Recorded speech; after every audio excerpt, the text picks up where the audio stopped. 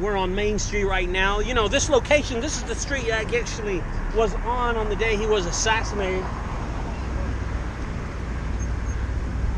And here we go. Go. And me, of course. I want you to imagine these streets crowded with people over on the right side and the left side of the street. You know, they all came out to see the president. Or did they really come to see Miss Kennedy?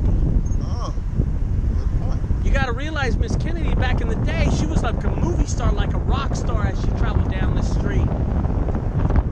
You could hear the people cheering her on and screaming for her. You know, if you look over to the left side, you'll see the Old Red Museum, and all those windows were rolled up because, see, back then it was the courthouse called the Old Red. And all the judges were hanging out of these windows with their black robes on as they cheered on the president. Everybody loved him that day. As they'll make this right turn into history. Street, y'all. I will tell you something. As much as the people loved him, there was that one person that hated him, that one person that wanted him dead. And that would be Lee Harvey Oswald. Oswald. As a matter of fact, Lee Harvey Oswald will be on the 6th floor of that building right there. The Texas School Book Depository. This is the actual building. Look. This guy. The 6th floor. I'm actually in the car. History, yep. I'm in the car.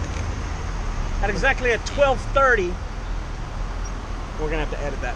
At exactly at 12:30 on November 22nd, 1963, on a Friday, they'll make a left turn onto this street right here to my left. It is Elm Street. You know, Lee Harvey Oswald's only been working there the last 6 weeks. He's employed on the 4th floor. As the manager told all the employees on the 4th floor to go down and give everybody a Texas greeting, Oswald didn't want to do that. As a matter of fact, Oswald went up 2 floors to the 6th floor and stood in that corner window that I just showed you. He'll have an Italian Marcano rifle, a rifle that he ordered from Chicago for $12.63. And the first shot that hits the president will hit him right here. That's the shot that hits him in the back of the neck. It comes out his throat. 1.8 seconds later, the second shot that hits him right there.